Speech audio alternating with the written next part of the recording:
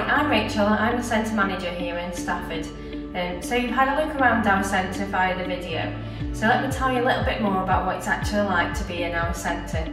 On your first entry to the building, you'll always be greeted by either myself or any other members of staff. So everybody attends for one full day on either their vocational studies programme or maths and English. The day starts at 9 AM and you will finish at 4 PM.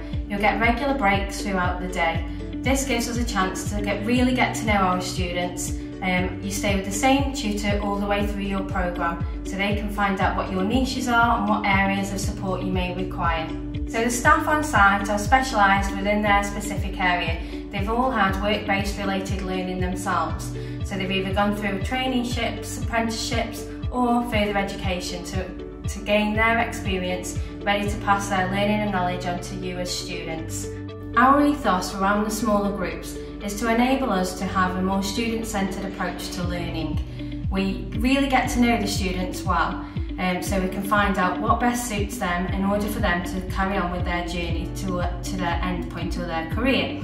For example, many of our students join us when they first leave school on a level 1 programme, and then will progress through the levels to level 2, level 3 and eventually go out into the workplace or even apply to further education such as university. We're very close to all the town centre amenities such as Tesco, McDonald's, although it's not the healthy option, or there's lots of other surrounding areas that are easily accessible for you during your breaks. We're a different provider.